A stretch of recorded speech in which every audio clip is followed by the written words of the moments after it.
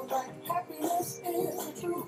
Because I'm happy alone if you know what happiness is to you. Because I'm happy alone if you feel like that's what you want to do. Hey, I know why you're happy.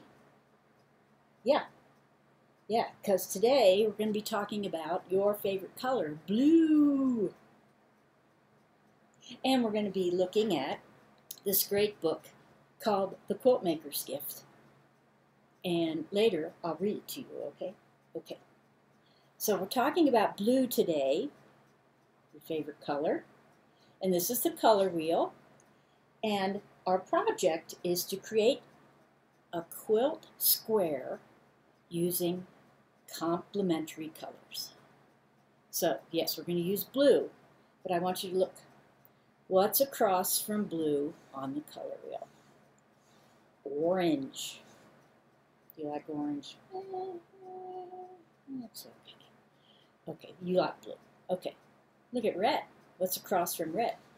Green. And the last one is violet and yellow. Got that? Yeah, complementary.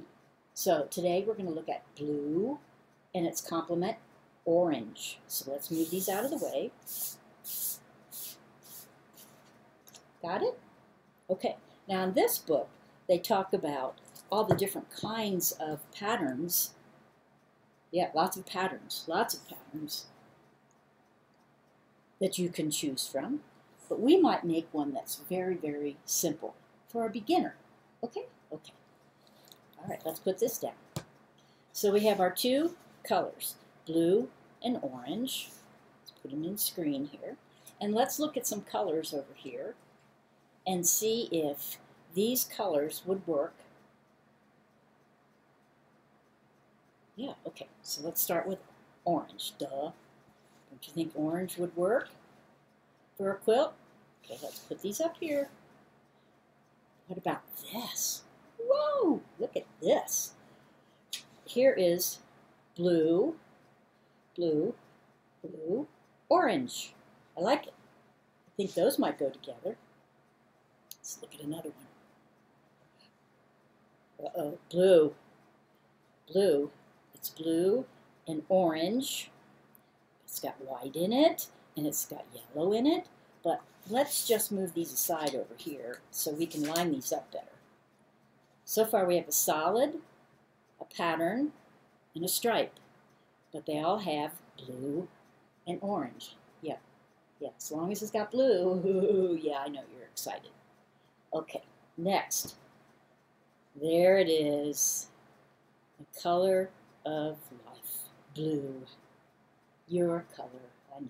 So we have orange, pattern, stripes, and blue. And how about one more? Okay, let's look over here.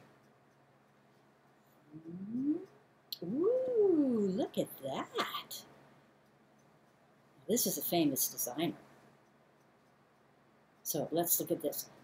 Blue, orange, blue, orange, blue, orange, blue, stripes, patterns, orange. So we have, this would repeat over here again, so that matches very nicely. And I think this might be, yes, an extraordinary blue quilt. So would you let me do some cutting? Especially the blue, okay. And then we'll look at some patterns. Okay, good. See you in a little bit. Take away.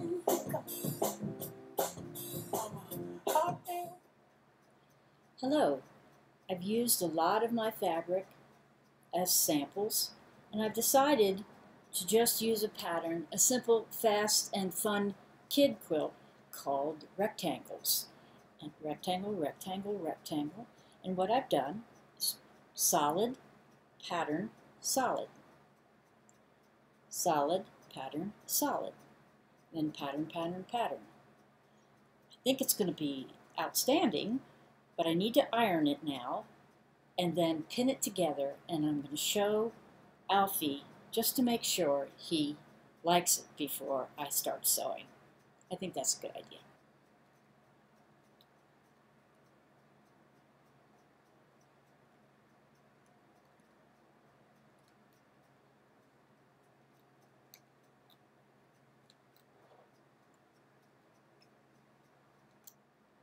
All the pieces are ironed and they're pinned together just briefly on the back. But it turns out that Alfie's already gone to bed for the night, so I'll show him in the morning. I think that. Well, good morning, sleepyhead. Woo! It's morning. I want to show you something. Okay, check this out. Blue, yep, that's your favorite color. There's another one up there.